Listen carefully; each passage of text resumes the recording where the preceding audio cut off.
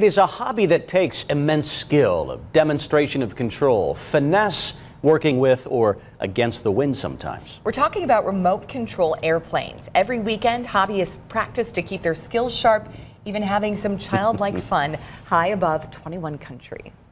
I started flying airplanes when I was 14, and then, life progresses and, you get married, and, so I finally came back to it once, the kids have grown up and moved on, so it gave me more free time. You can easily find your niche. I mean, some people just like flying the small little foamies. Some people like, growing up into bigger, more expensive airplanes.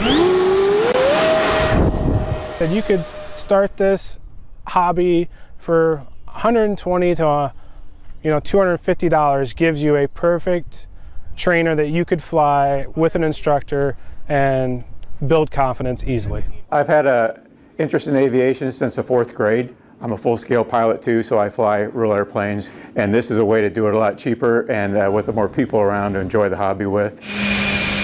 Some people say that remote control is harder because you're not setting in it, so whenever the plane turns back at you, everything's opposite. So if you're setting in it, you can feel that. You don't have to think about it being opposite controls when it's coming at you. So in some ways, flying a real airplane, or full scale as we call it, is easier than remote control. I'm mainly flying EDF jets, and we do a lot of Bloody Baron fighter plane. Okay. It started out, we're just going to cut ribbons off, and then it's kind of like, well, if you crash, it's kind of a wow factor. I bet that battery's not any good. This one, as you can see, has been crashed a number of times and has been pieced back together. The last flight, I had a gentleman decide to take out part of my wing and part of my rudder, and it was still up the air flying. They're made of foam. They're pretty inexpensive, and if you tear them up, you can take the parts off of one and put it back on another and continue the battle. And if somebody takes somebody else out, they put a target on them. So I've got my eyes on about 2 or 3 guys.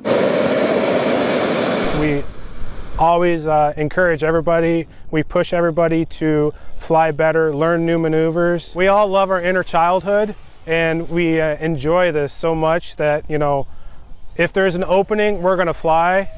And that's the cool thing about this is the forecast today looked very glim until 10 o'clock. And by now there's over 60 cars in our parking lot. I'm one of 2 people in the club that are actually building and flying 3D printed planes. I have a couple planes that'll do over 100 miles an hour that are 3D printed. So there's really no limit with the exception of heat. You leave a plane in a car on a warm day, it will melt the plane down. So you have to be real careful about the temperature and where you keep your planes. And they're definitely not made for impact. When you land hard, or other words crash, it's pretty much time to reprint.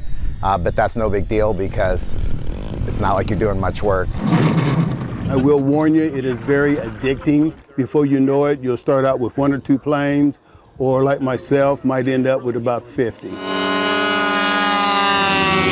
Just a good camaraderie of people, young and old. 50 planes. You're going to get some ideas Can here. we get a couple? We'll limit to like 2 or 3. Oh boy. All right. Newcomers have to become a member of the club and demonstrate the ability to fly well.